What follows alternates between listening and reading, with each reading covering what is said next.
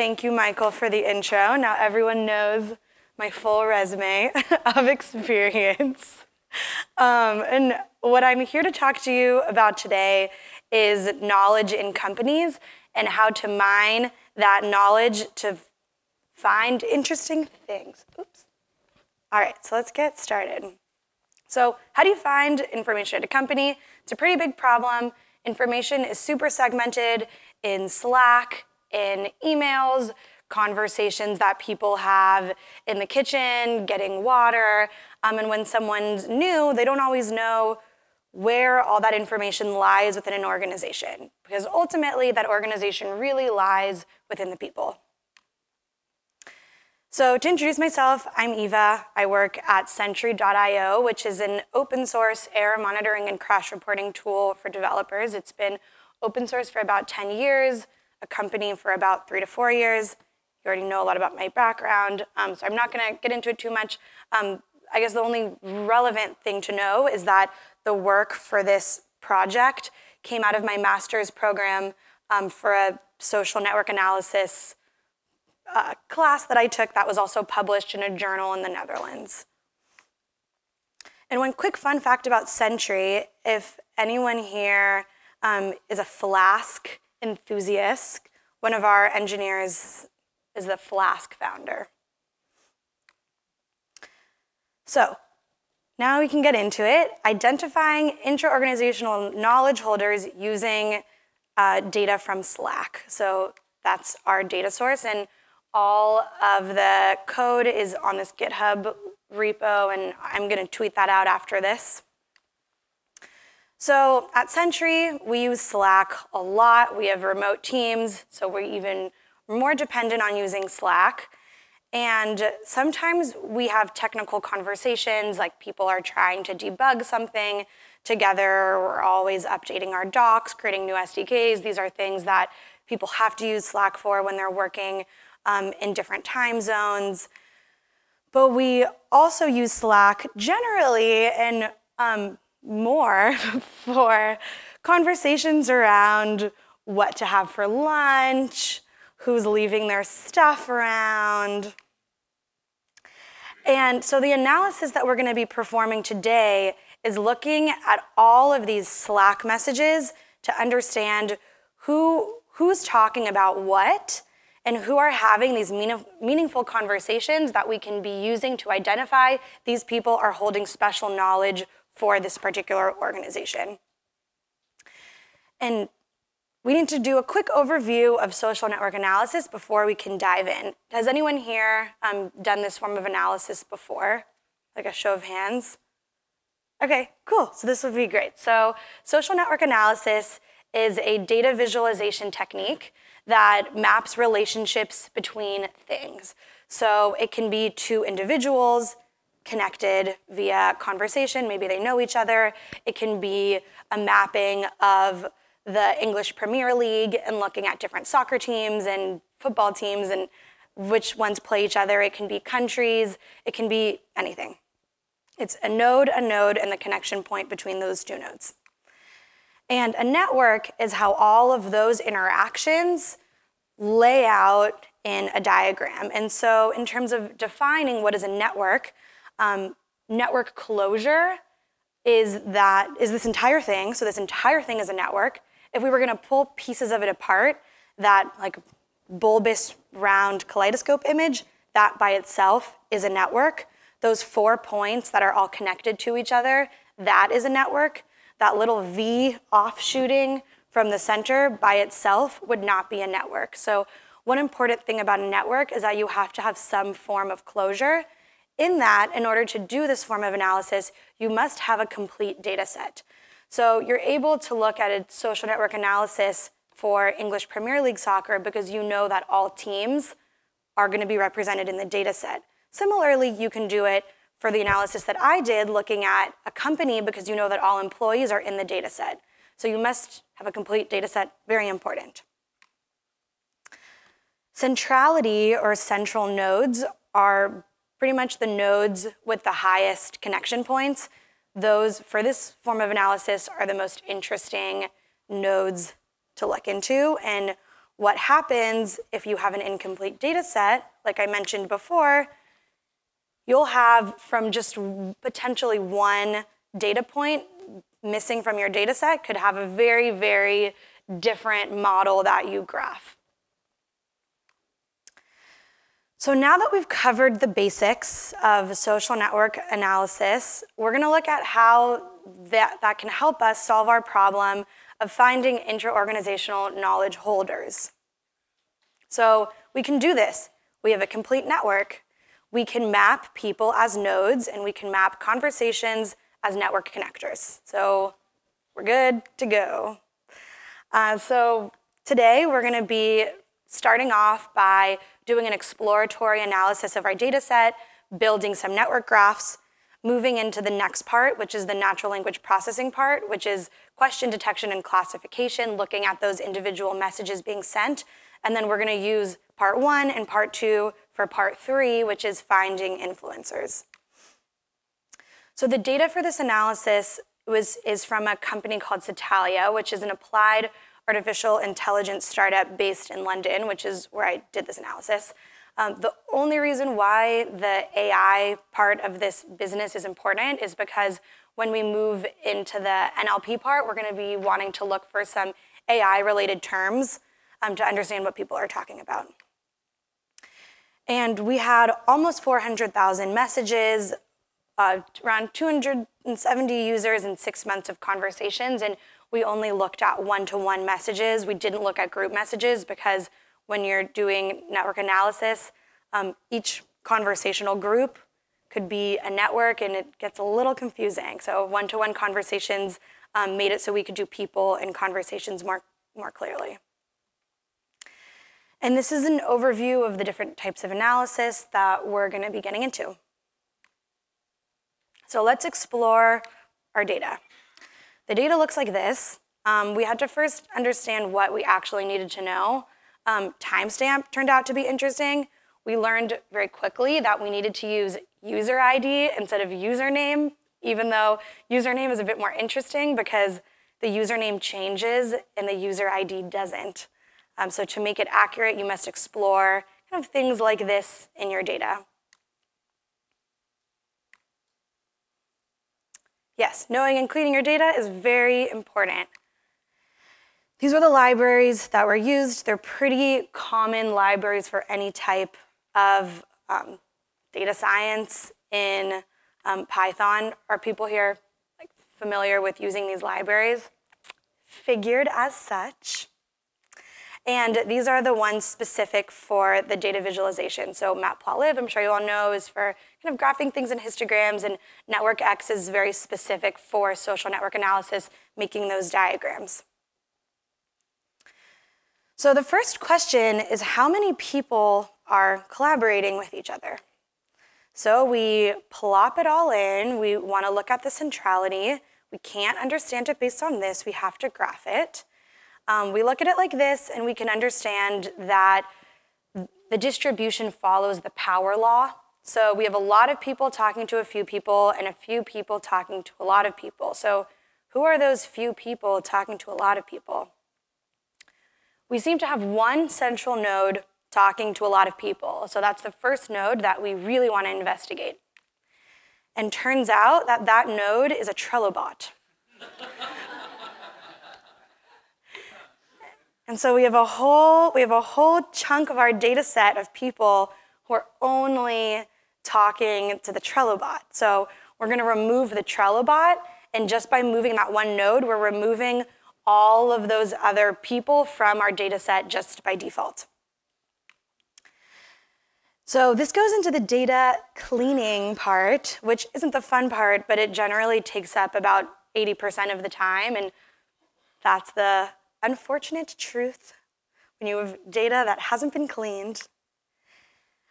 So we have all these messages, and what is everybody talking about in these messages? That's the first thing that we really want to understand. So we make a word cloud, and the first thing that pops out is that none of these words really tell us anything. These are the top 100 words in the data set. So we have donut is one of the most popular words. We have what looks like some emojis going on. So generally not very helpful. We need to dig a little bit deeper. And that's why we build a question classification model. So for this model, we start by taking an individual message, and we are going to be running this message per message. We put it in the model, and that model is coded to decide, is this a question or is this not a question? And the reason why we want to look at questions is because we want to look at who's asking questions to who and who's answering those questions to understand who's giving useful advice and information and helping people in their work. So it's not just going to be questions, it's also going to be technical questions, but we'll get there. So question, not question, both of these are binary results. We move into the content model to understand, is this a business question? Is this like, I need help with this thing that I'm doing? Or is this, how was your weekend? And then from there, we're going to do a satisfaction and time to reply analysis to find the influencers. So let's get into the first part of building our question detection model. And we want to know who is receiving questions from who to find those special people. So we got to tokenize our data. We're going to use regex for that, and define a set of rules for question classification. So the first, this doesn't have to do with questions, but we first have to define that the message needs to be in English. There was a bunch of data in the data set that was in like Russian, and it was really throwing everything off, so that's the first rule that needed to be defined. Second is a question mark at the end of a phrase. Pretty sure that when there's a question mark at the end of a phrase, you know that it's a question. Next is a question word. So what, when, where, how, why. We can be pretty sure that that's a question. But lastly is a consecutive bigram, which I'll get into in the next slide. And a consecutive bigram is to handle those situations where people aren't using proper punctuation. They're not really spelling things out. It's very hard to know just on a question mark or a question word that this is actually a question. So we're building in these set of rules to handle those exceptions. And this has to do with a start word and then a second word. So could you, had he, are they, does it. Those are all words that when put together imply a question and don't need a question word and don't need a question mark. So we're including these in our NLP model. And now we're going to look at how adding this layer of NLP into our diagram affects who's talking to who. It still follows the power law. So when we're looking just at question and answer and not at all conversations, we still have a lot of people talking to a few and a few to a lot, but it's a bit more normalized than what we saw in the beginning. And when we put it in the diagram, it looks a lot better for a network diagram that we can actually investigate. And ultimately, around 13% of messages in the data set were questions, and 63% of employees were involved in question and answer. So for the rest of this analysis, we're only going to be looking at those 63% of employees and those 13% of messages. So what is everyone asking about? What are all these 14% of messages that are questions? And we lumped them into categories and saw that there were basically 3 types of questions that were being asked, the most interesting for us being help-seeking questions.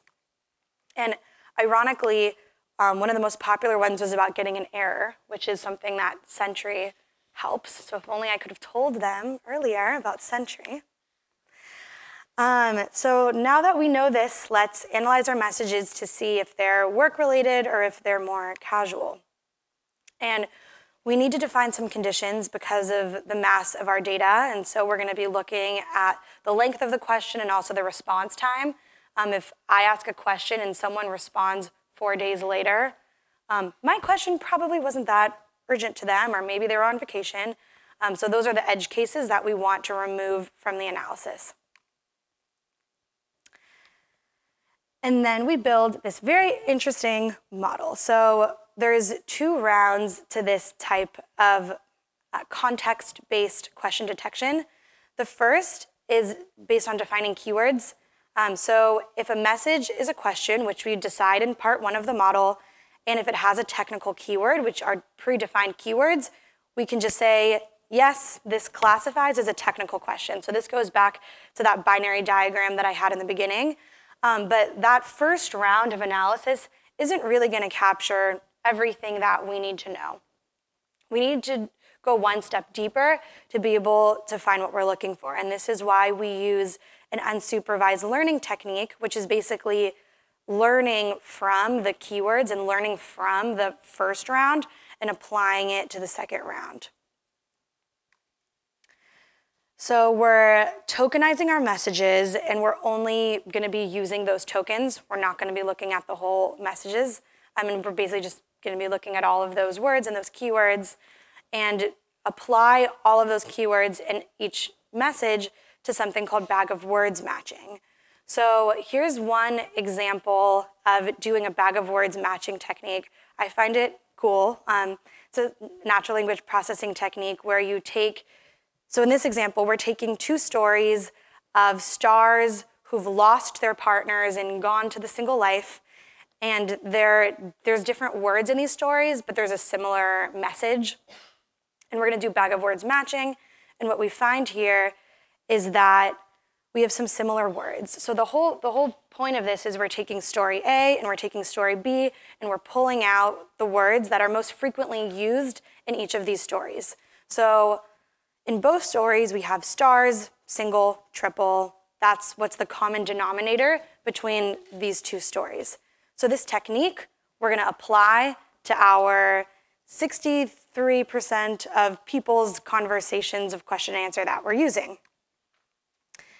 Next, we're going to put it into this T-SNE data visualization, which is an object-oriented grouping technique to group all of these keywords together that are popular among all of these messages.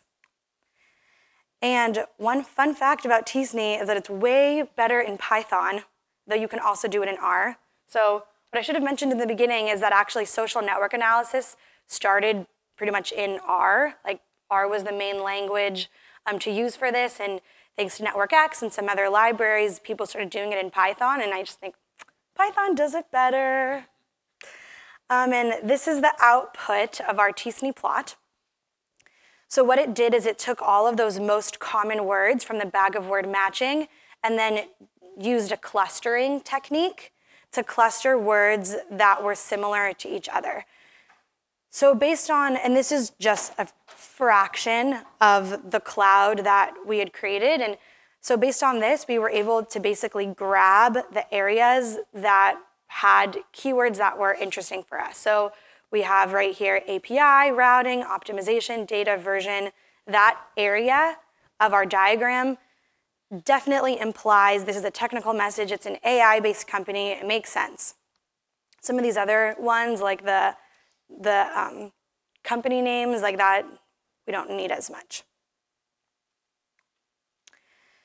So when we look at the word cloud after doing this bag of words T-SNE analysis, we actually get the top 100 words being quite interesting.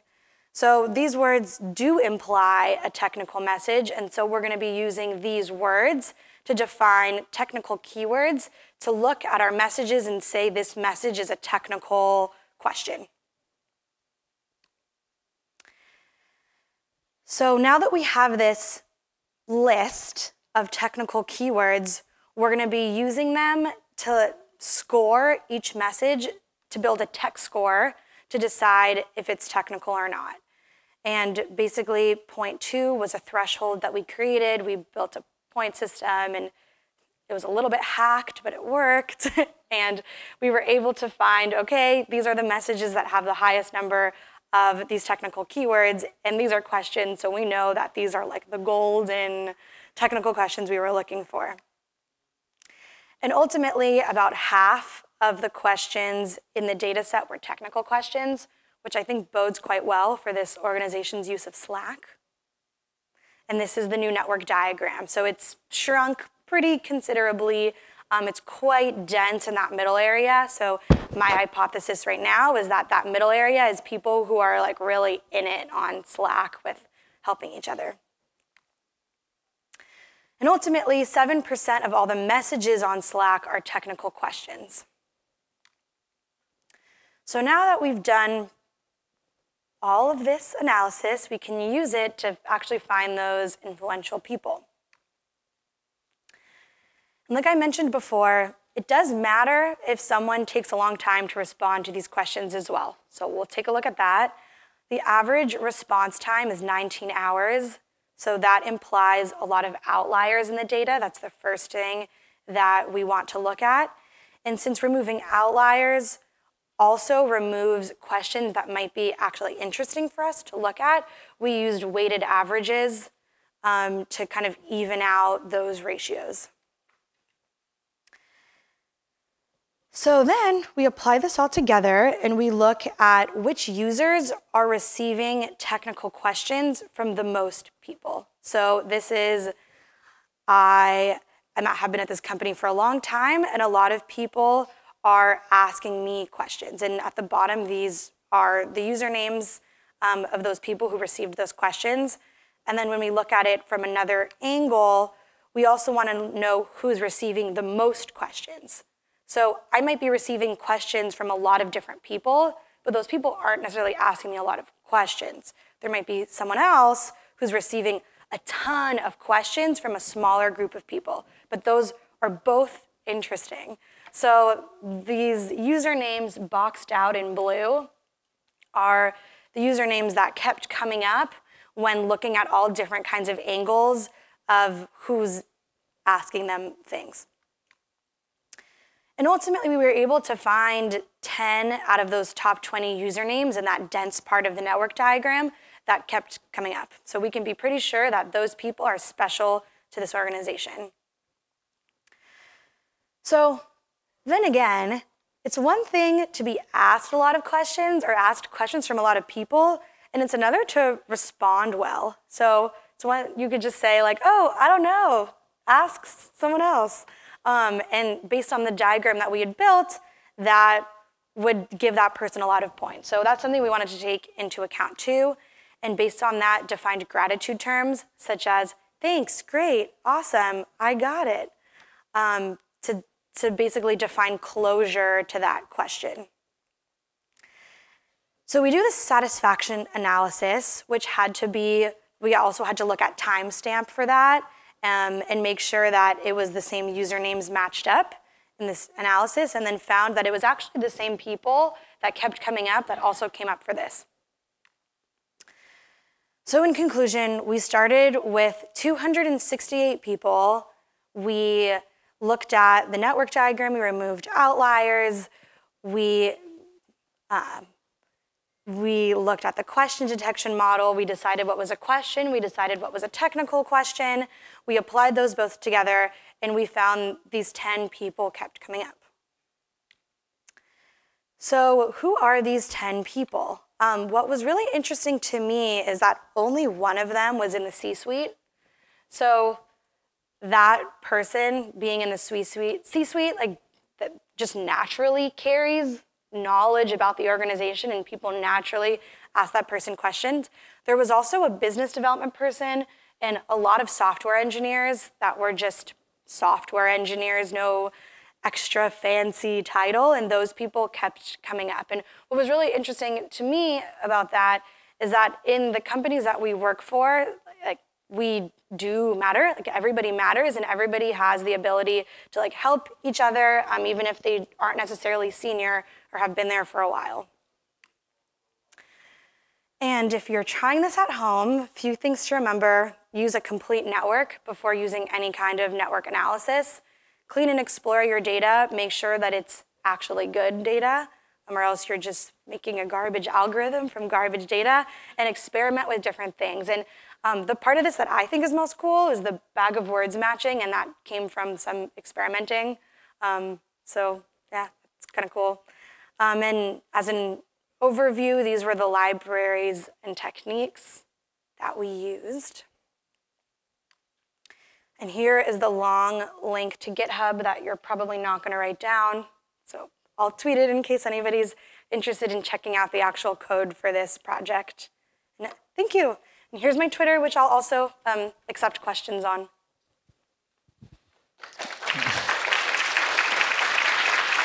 Okay. Can you hear me? Great. So any questions? I'll be the person. Okay, one there. Go here.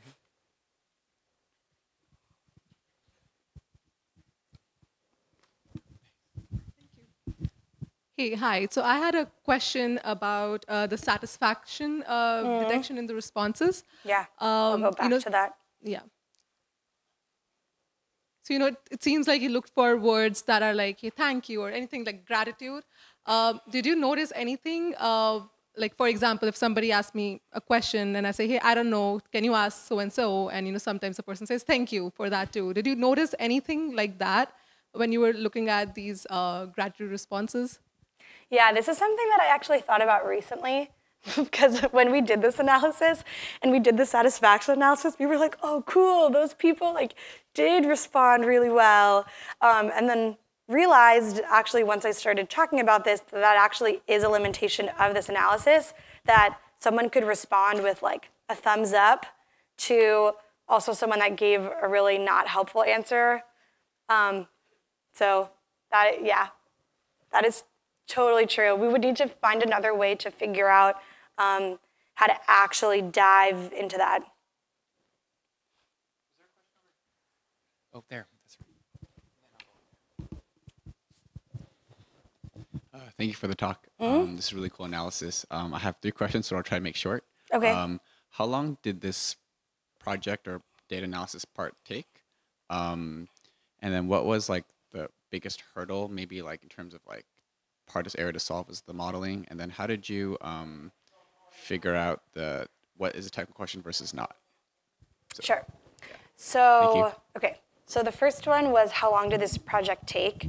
We started in, I think, February or March and finished in about June. This was a bit of time. The second question was,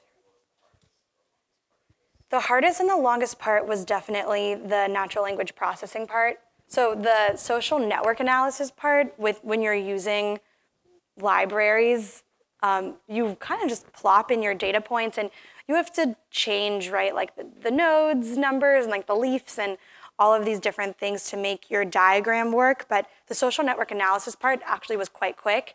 It was the NLP that was really complicated, and just certain things like running into questions in Russian. Seems like a really kind of obvious thing to say, oh, of course, we're only going to be looking at conversations in English. But when you have almost 360,000 messages, you can't read through all of them. You need to really build programs to be able to read them. And when your program is getting messed up because of another language, those are just kind of hurdles that make the process just a little bit longer than you would, because you don't really know what's in the data when you start. And we started off trying to do a supervised learning model and label a bunch of our data, and it just took so long, and we probably could have used something like Mechanical Turk to label some of the data, but we ended up using the unsupervised approach with the bag of words and the t-SNE because it's human error. You had a third question. Yeah, that was the technical keywords. Mm-hmm. Yeah, exactly. Hi, this is a really interesting project, and I want to try it at home, but then I realized, do you need special permission to get people's private messages? Yes, so we had to sign a non-disclosure agreement with the company that offered us this data, and to be able to use it for this project. They also were interested in the results of it, so they were like, yeah, totally. We did have to sign an NDA. You can use public chat room data to do a similar type of analysis. So if you wanted to use a Reddit group that's all public, and you can do social network analysis on a Reddit group because it's a group. So if the group has 18 members, you know that it has 18 members. It's not like a fan base, right? If you wanted to do a fan base for a band, you can't really as easily because it's not a confined group. Does that answer your question? But yeah, any kind of public data is great for this also. Hi, you mentioned how important it is to clean the data that you're using before you plug it into all your systems. And I was just wondering how manual a process that was to clean the data, and at what point how you were able to confidently know when you were done cleaning it and the data set that you had was actually worthy. Yeah, the data cleaning was a bit of a process throughout. So we cleaned it, we were like, okay, this seems good. Like we're kind of like visualizing different things. There doesn't appear to be any outliers. And then you do something else and you're like, oh, okay, the average time to reply is 19 hours and we've already done so much work. So the cleaning process is pretty continuous throughout, like especially when you're using data that someone just hands you that they've downloaded from something. There's a lot of weird stuff in there. And you're never really ever done. And so it's just, I guess, a question of what accuracy are you trying to reach and how are you measuring that accuracy, and if you feel like you're creating results that are accurate. Okay, that's it. We're out of time. So thank you all for coming. Thank you, everybody. Thanks for a great presentation.